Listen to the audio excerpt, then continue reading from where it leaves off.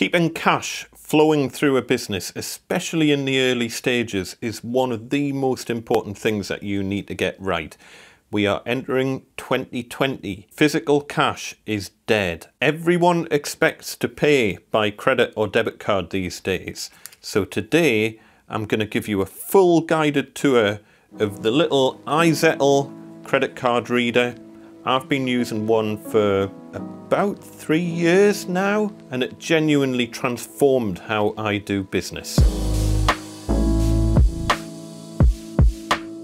Hiya folks, welcome back to the Small Business Toolbox. I'm Andy Mack and I've been self-employed for like ever. As I say, in today's video I'm going to give you a full guided tour of the little Zettle credit card reader. I've still got the ancient version 1 version of this. The version 2 version is now out, which has the green little flappy bit on. So quite a lot to cover off in this video. I'm going to tell you how to set up the Zettle machine, how to get it all linked up to your mobile phone, how to configure everything, how to set up your receipts so that they look nice for customers, how to add products, how to use barcodes if you want to scan barcodes on products from your mobile phone. I'm going to briefly touch on how to take cash payments via Zettle and how to take tips, how to issue payment links to customers so that they can pay you when you're not even there. I'll show you an example of how to take a contactless payment and a chip and pin payment, how to issue a receipt to a customer, and how to issue a refund. The costs for your business to take credit cards are really straightforward. Basically, Zettle charge a 1.75% fee. You've then just got the cost of the actual card reader itself, which I'll tell you about in a minute. There's no monthly fees or anything like that. And you can take all major credit cards, including Amex, Apple Pay, and Google Pay. This video is not sponsored by Zettle. Zettle aren't paying me anything to make this video. I bought the little card reader myself. As I say, it's quite old now. I've had it for several years. I am an Zettle affiliate, so if you could do me a massive favor and use the link in the description, and it just helps me to make more videos like this. And as an extra bonus for you guys, the normal price of one of these readers is about £59 plus VAT, I think, which is a bargain anyway. But at the moment, if you use the link in the description, you'll get it for £19 plus VAT for the card reader, which is unbelievably cheap. I don't know how long Zettle will keep that offer going for. As you may have heard, Zettle is now owned by PayPal, so I would suggest you grab it at that price while you can. And of course, it helps me to make more independent videos like this. It's really straightforward how it all works. You basically just install the Zettle app onto your mobile phone and it speaks to the little card reader via Bluetooth. So I've obviously already got my card reader, so I don't need to go through the application process again. I've set up an account on Zettle already, so let's get this all configured and ready to rock. So all I've done, I've gone to izettle.com. I'm gonna go to login. I've typed in my email address, pop the password in and log in. So you can see it straight away brought us to this kind of get started wizard thing. So I'll take you through the wizard. It's easy to set it up without using the wizard, but we'll use that. So we'll do get started. I don't want to learn any more about Zettle e-commerce, so we'll skip that. I've already got a card reader, so we'll skip that. Tell us where to send your money. So this is an important bit. We'll do add bank account. Usual sort of thing. Just type in your UK bank account details in here. So we got up to the bank account bit. The next bit was to download the app. So you should go on to your mobile phone and download the Zettle app. If you just search for Zettle, you should find it, no problem. And there's links here as well. And then it says take your first card payment. Before we do that, we're going to set this up a bit. So we'll just go into the top little menu on the right hand corner there, and we'll go to settings. The first thing that I'm going to do is just add a logo in here. So I'm just going to do change. And I would suggest having a square or round logo with a transparent background or something like that. So I'm using a round one, which is 500 pixels square, and that should do the job. And you can see here, we can just kind of adjust the crop and whatnot. So that should do like that. If we scroll down a little bit, we've got the VAT settings here. I'm just going to put that to 0 because I don't charge VAT. We're not going to put a VAT number in. So I'll just do save. This is quite handy here. You can set a minimum account balance, and it just means if you have to do any refunds or anything, that there's going to be a little bit of money on the account in case you need to do a refund. For the sort of work that I do, I don't generally issue refunds, so I'm going to leave it on no. Collecting customer data, I would personally advise that you leave that as no. You would have to activate it separately. It introduces a whole load of privacy things that you're going to have to take into account. The easier thing to do is just not collect customer data through Zettle unless you really have to, but if you wanted to, this is where you would activate it. And finally, scheduled deposits, and I always have that on daily. We'll just pop over now to receipt information. So all I've done, I've deleted all of the default information out of there, and I'm just going to show you for a made-up business. Let's call it Clever Cakes. 10 Cake Street. And then, of course, you can pop more information at the bottom here. So, for example, if you had like a sale on or something like that, you could pop that onto your receipt. So we'll put 50% off until January 2020, and you can see that's appeared at the bottom of the receipt there. You can put maybe a link to your own terms and conditions or whatever you want. So I'm just going to do save. So that's the kind of receipt that you would get if you've got the till printer. And if we just click on email there, here's the kind of email receipt that the customer would get. And it's pretty straightforward. You can see we've got some weird thing where it split the phone number up. Let's just take these spaces out and see if we can fix that. So you can just tweak it to make it look nice, you know. So I'll do save. And the nice thing is you can change this at any time. This is a sole trader account that I've got here. It's not a limited company account. If it was a limited company account, the limited company registration number is embedded on the receipt, and there's nothing that you can do about that. You would have to contact support. It tells you at the bottom there. But for a sole trader account, you don't really need to worry about that quite as much. We've done the bank details, but if you ever do want to change bank accounts that your money goes into, you just change it here, dead straightforward. Applications, this is where if you're integrating it with things like Xero Accounting or QuickBooks, then this is where you would do that. I'm not going to bother with that. We'll just have a quick look at invoice settings.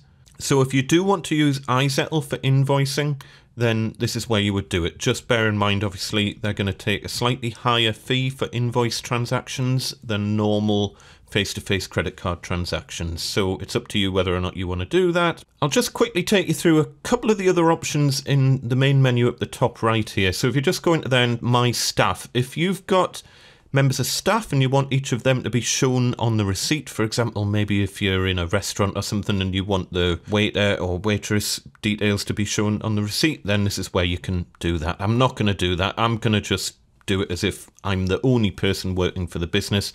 But if you do want to have multiple users, this is where you do that from. We've already looked at settings and got everything set up. If you need to order a new card reader, you do it from here. If you need to order accessories, you do it from here. So, for example, we've got the Zettle mini store kit here with like the kind of an EPOS system. And then if you scroll down, we've got the full store configuration with till and everything there. So, seems pretty straightforward, to be honest. I haven't used any of that. I purely have the handheld reader and I issue receipts either by text or by email. So before we leave this, I'll just show you these remaining options across the top here. We've been kind of on the overview tab. If you go to the sales tab at the top here, this is where you would get a full list of all your transactions that have had over a period of time. So if you want to get all your transactions out and export them into Excel or whatever, then this is how you do it. Really straightforward. You can get receipts, account statements, invoice copies, basically everything to do with historic sales is all in there. We've got the reports tab. And really, this is just a prettier view of the sales tab. It just gives you a bit more information about how your business is performing over a period of time, and it graphs it out and things like that, which is nice. I'll come back to products. Funding is a thing where if you want to basically borrow money off Zettle to grow your business and things, you can do that. I'm not going to go into that on this. E-commerce is basically if you want to set up your own online shop. You can see here how much that cost. It costs £29 a month, and I think 2% or 2.5% for card payments and 2% for PayPal. So again, if you want to keep everything in one place, then that could be a good route for you. But if you're wanting a bit more control over how things are configured, then I would suggest going down the route of a separate online shop such as Shopify or WooCommerce or something like that. So the only other thing that's quite handy to know about is products. So if you click on products, what you can do is you can create your own pre-populated product library. So you just do add product. You can add a picture here. I'll add one of the Gothic Handyman tape measures just to show you how it's done. You can do inventory tracking on here if you want. So it tracks stock and all that sort of thing. I'm not going to bother with that. I'm going to leave it on price per unit. If you wanted to have custom units, for example, a price per pound or per mile or per hour, then that's where you would do it from. I'm just going to keep it on a fixed price. This is £12.50. You can put barcode details into here if you've got a barcode reader. And then you can add product variants as well. You can change your VAT rate and whatnot. And that's it. Save. Done. We have our first product. Let's add one more product. Add product, we'll add some pencils. Can't remember how much I charge for them. Let's just put £3 and save. So that's pretty much everything done. You don't have to use products, but it's an option there if you want kind of predefined things with pictures and descriptions and prices. If you just go and sell on a fixed cost per job basis to a customer, like if you're a plumber or electrician or whatever, you don't need to bother with products. But if you've got the same thing that you keep selling over and over again for the same price, then this can save you a lot of time. So that's all done on the website of things. We'll head over to the app now and I'll show you how things look in the app itself. So I've installed the iZettle Go app on my phone. We'll just launch that. We're going to log in with the account that we've already created. So I'm just going to type my main account username and password in here. And it might take you straight to like a wizard thing in here. You can just dismiss that. And once you've done that, it should just default to like this product section here. If it hasn't, you've got this little drop down at the top here. We've got search products and amount. As I say, if you're like an electrician or a plumber and you just want to charge a fixed price for the job, the easiest thing to do is just go on to amount and you type the amount you want to bill in there. I'll show you an example in a minute. It's really straightforward, but I'm going to show you some slightly niftier things that you can do from within the app. So first of all, I'll go onto the product thing and I'll show you how barcodes work first of all. All you do, you click this little pencil here to edit the product. So let's do the pencils first. And we go to the barcode option here. And when we click on that, you see you've got this little icon over the right here, this little barcode scanner.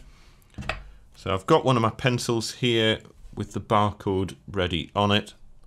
Just going to click on that. There we go, it's got it. Just double check it's got the barcode correct. Click the little box at the top there to save it. I'll do the same for the tape measure. So I've got the barcode on the tape measure there. Edit the product, click on the little barcode scanner, show it the barcode, done, tick.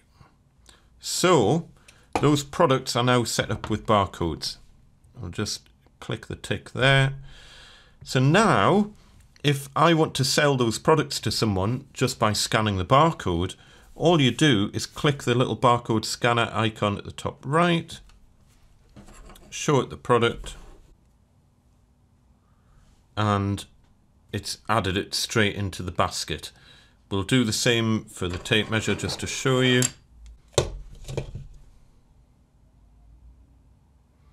And there you go, it's added it straight into the basket. You can see the basket there. We've got one set of pencils, one tape measure. So at this point, I would just click the charge button and then that would hook up to the reader and do all of that, which I'll show you in a minute. If you've accidentally scanned something or added something that you don't want the customer to have, you just go up to here and you can delete them out using the little delete key there. That empties the basket. If you don't want to use the barcode feature, all you do is click on the product. And you know, if you've only got a small number of products, it's probably much quicker not to use the barcode facility. You can see how quick that is just to add bunch of products in. Have a look at the basket there. You can see we've got 4 pencils, 4 tape measures. But if you've got a lot of different products, and especially if you've got staff who might get confused as to what a particular product is, then you might want to go down the barcode route. But if it's just yourself and you've got a small number of products, it's much easier just to add it like that. You can see how quick that is. Again, get rid of them. You can edit them individually from here and change the quantities if you want, or delete them completely. So you just click on the item and delete, or you empty the whole basket just by clicking the little thing at the top there. If you are going down the route of just billing the customer for an amount rather than for a product, what I generally do is I add in a description, for example, the customer's address, type in the amount, and then just hit the charge button, and then that would hook it up to the card reader. Now, I haven't got the card reader connected yet. I will show you that in a second. We'll just come back to that. Again, that's automatically gone into the basket. If you have a failure for some reason, like it hasn't connected up to your machine, be careful you don't accidentally charge the customer twice. You can see we've already got something in the basket here. We've got that order that we've just created. So watch that you don't accidentally create it again. It's already in the basket. You don't need to create it again. But for fixed amounts, that's all that I do. If you're selling products, you do it from there. If you want to search for a product, you do it from there. It's pretty straightforward. A couple of extra options you've got in the menu here. If you go down to settings, we've got the option to take cash payments. So if you want to issue a formal receipt via iZettle, but you want to take a cash payment, then you can switch cash payments on there. If you always want to print a receipt, for example, if you've got a receipt printer of some description, then you would switch that on there. And this is also where you would configure hooking up a cash drawer and receipt printer and things as well. The only other thing you might want to think about is if you've got a business that accepts tips. If you go into card here, then you can switch the tip option on, and then it'll ask the customer if they want to add a tip onto the order. Not really appropriate for the sort of stuff that I do, so I'm going to leave that switched off. You can also make use of a facility known as payment links, and this is where you send a link so that the customer can pay online. So for example, the customer doesn't have their card with them or something like that, and you want to give them the option to pay via iZettle but via an online link. Well, this is where you would activate that, and you just click the activate thing there, and then you can send them a payment link. They pay online and it automatically cross-references back to your iZettle account. And then you've also got access to all the usual kind of reporting stuff, receipts, reports, invoices and whatnot from here as well. So if you want to invoice a customer, you can invoice the customer from here. Let's take a payment and I'll show you how that works. So I've just got the old version 1 card reader here. The version 2 one's very similar. I think this has got like the option where you can swipe a card with a mag strip card, which the newer version doesn't have that, but we've got contactless and chip and pin on this, so that's pretty much everything that you need. I'm just going to switch the card reader on, and then within the app I'm just going to go to settings and card reader. This is the original version 1 one. If you've got a brand new one, it'll probably be the version 2 card reader. Just going to do that. Power on your reader, which I've already done. Next. To put it into pairing mode, you need to press and hold the blue tick for 5 seconds. I'm already in pairing mode, so I don't need to do that. Just do next. Just click on your card reader there. It'll come up with the confirmation code. You don't want to allow access to your call history and all that sort of thing, so just leave it as is. Click pair on your phone, click the blue tick on the card reader, and that's it done. So we're now ready to accept a payment. Remember, you only have to do that once, the first ever time that you connect it up. You'll never have to do that again. So we're just going to head into take payments. If you were doing the product thing, all you would do is just add your products to the basket from there, and you would do charge, and then when you do charge, it'll automatically come up on here and it says tap or insert card. We're not going to do that. I'm just going to go back here, payment cancelled. It's telling us I need to charge up the card reader. That's no surprise. I'm just going to empty everything out the basket here, and we're going to do a manual payment of like 10 pence or something. So we'll do amount See if we can do, I don't know if it'll let you do one for such a low amount, but I'm going to try that. I'm just going to add a description in here. As I say, I would normally put like the customer's address or something like that in the description, just so that when you cross-reference back later on, you've got some record of who the customer was. But for this, I'm just going to put test transaction and hit the charge button. Because it's lower than £30, I can just do contactless on this. Amount too low. So the lowest I can do is £1. Charge £1. Always check that the amount's correct on the screen. As I say, don't accidentally charge a customer twice or whatever.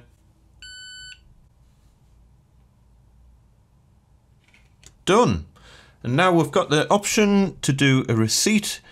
Either to print a receipt if you've got a receipt printer, or normally what I would do is an email receipt, or you can do a text message receipt as well. So I'll do an email receipt just so you can see what it looks like. And that's it done. If we now go into the little settings at the top here and go to the receipts, we'll see the transaction that we've just done. If you want to do a refund, this is where you would do the refund from. If you go into reports, we should now see that we've got a payment made. And you can see all the reports of by day or by month or whatever. And that is it. Simple as that. Exactly the same process if you're doing it by product. You would literally just go into there, add your products. Too high a value for contactless payment here, so you would have to do chip and pin. I would just pop the card in the bottom, hand the card reader to the customer, get them to type the PIN number in. If you've got halfway through charging someone and you realise that you've charged them the wrong amount or whatever, just on the actual app, just go into the little back arrow there and that basically cancels the transaction. Remember, you've probably still got it in your basket, so you can either recharge them straight from the basket like that, or you can go in and obviously edit the basket from here. Maybe it was 4 tape measures, click the little tick, and now do the charge again, chip and pin on this, hand the customer the card reader, let them do the do, issue a receipt if you want to issue a receipt, and that's it, done. I generally leave my card reader switched off when I'm not using it, just to save the battery, and if you're only using it maybe once or twice a day, you'll get weeks and weeks out the battery if you switch it off when you're not using it.